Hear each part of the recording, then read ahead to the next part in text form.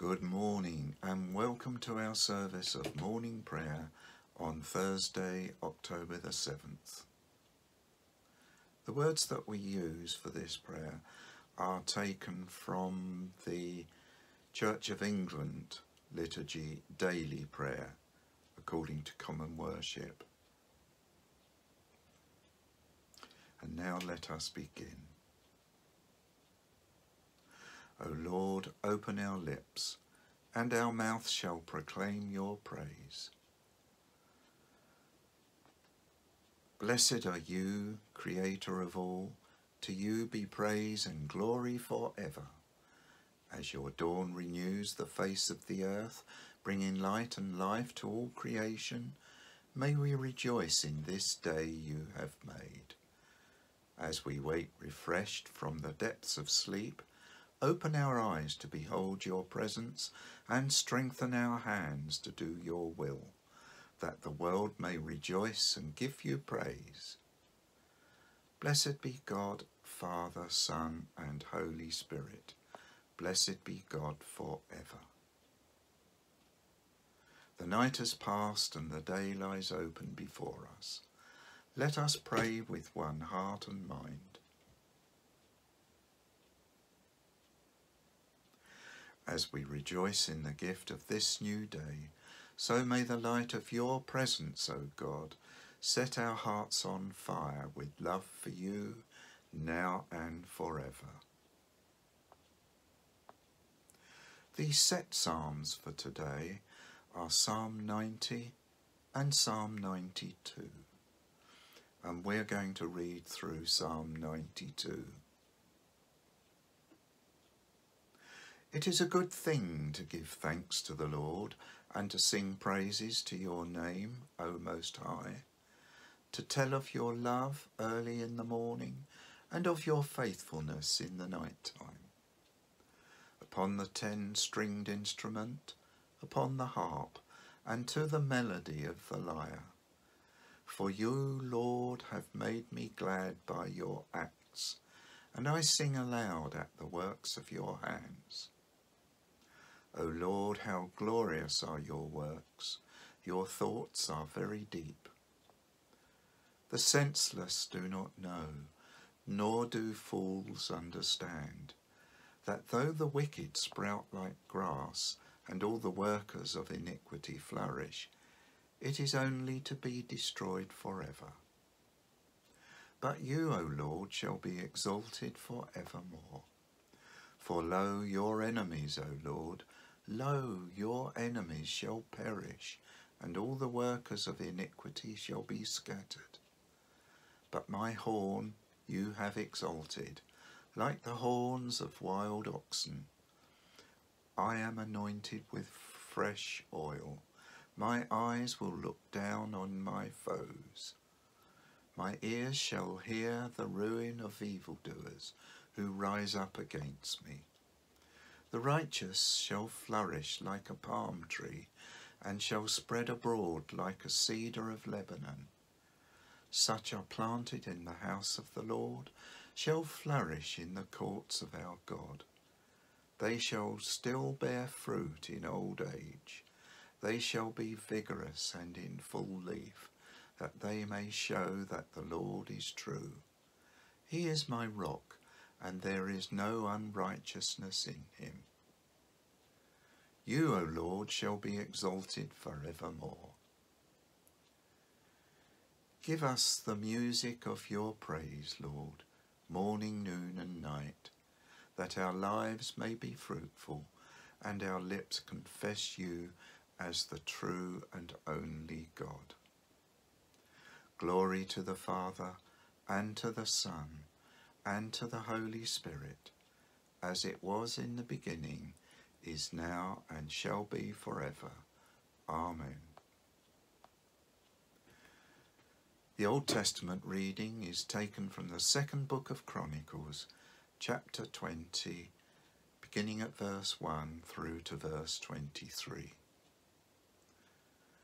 We will move on to the New Testament reading now, but if you would like to read Old Testament, please pause the video and then return to us for the New Testament reading. The New Testament reading is taken from the Gospel of St. Mark, chapter 15, verse 42 through to the end. When evening had come, and since it was the day of preparation, that is, the day before the Sabbath, Joseph of Arimathea, a respected member of the council, who was also himself waiting expectantly for the kingdom of God, went boldly to Pilate and asked for the body of Jesus. Then Pilate wondered if he were already dead, and summoning the centurion, he asked him whether he had been dead for some time. When he learnt from the centurion that he was dead, he granted the body to Joseph. Then Joseph bought a linen cloth, and taking down the body, wrapped it in a linen cloth, and laid it in a tomb that had been hewn out of the rock. He then rolled a stone against the door of the tomb. Mary Magdalene and Mary the mother of Joseph saw where the body was laid. This is the word of the Lord. Thanks be to God. The Benedictus. You promised, O God, to save us from our enemies, from the hands of all that hate us. Blessed be the Lord, the God of Israel, who has come to his people and set them free. He has raised up for us a mighty Saviour, born of the house of his servant David. Through his holy prophets God promised of old to save us from our enemies, from the hands of all that hate us, to show mercy to our ancestors, and to remember his holy covenant. This was the oath God swore to our father Abraham, to set us free from the hands of our enemies, free to worship him without fear, holy and righteous in his sight, all the days of our life. And you, child, shall be called the prophet of the Most High, for you will go before the Lord to prepare his way, to give his people knowledge of salvation by the forgiveness of all their sins. In the tender compassion of our God, the dawn from on high shall break upon us, to shine on those who dwell in darkness and the shadow of death, and to guide our feet into the way of peace. Glory to the Father, and to the Son, and to the Holy Spirit, as it was in the beginning, is now, and shall be forever. Amen. You promised, O God, to save us from our enemies, from the hands of all that hate us. Let us pray.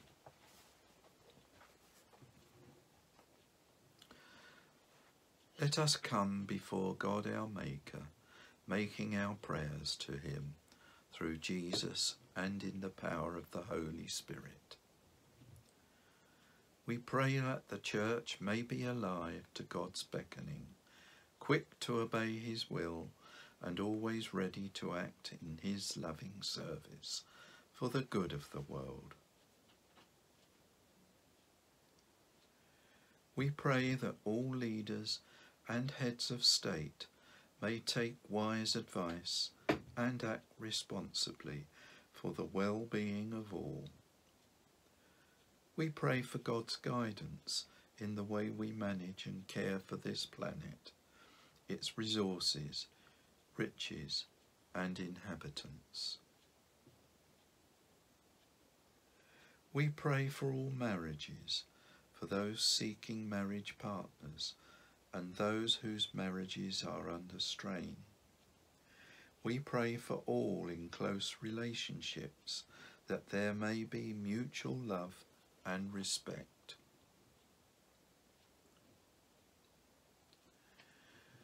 We pray for all who are suffering through illness, accident, or deliberate cruelty, for refugees and for all who are abused, and through the caring of human hands, may they experience the caring hands of God. We pray for all who have died violently or suddenly with no one to miss them. May all who have died in faith be judged with mercy and welcomed into eternal life. We pour out our thanks and praise for the gift of life and the gift of one another. May we treat each other with renewed reverence. Merciful Father, accept these prayers for the sake of your Son, our Saviour, Jesus Christ. Amen. And the collect for today. Almighty and everlasting God, increase in us your gift of faith, that forsaking what lies behind and reaching out to that which is before, we may run the way of your commandments and win the crown of everlasting joy. Through Jesus Christ, your Son, our Lord, who is alive and reigns with you in the unity of the Holy Spirit, one God, now and forever. Amen. And as our Saviour taught us, so we pray. Our Father in heaven, hallowed be your name. Your kingdom come, your will be done, on earth as in heaven. Give us today our daily bread. Forgive us our sins, as we forgive those who sin against us. Lead us not into temptation, but deliver us from evil. For the kingdom, the power, and the glory are yours, now and forever. Amen. The Lord bless us and preserve us from all evil, and keep us in eternal life. Amen. Let us bless the Lord. Thanks be to God. Thank you so much for joining us today. Please join us again soon. Have a good day. Keep safe. Goodbye.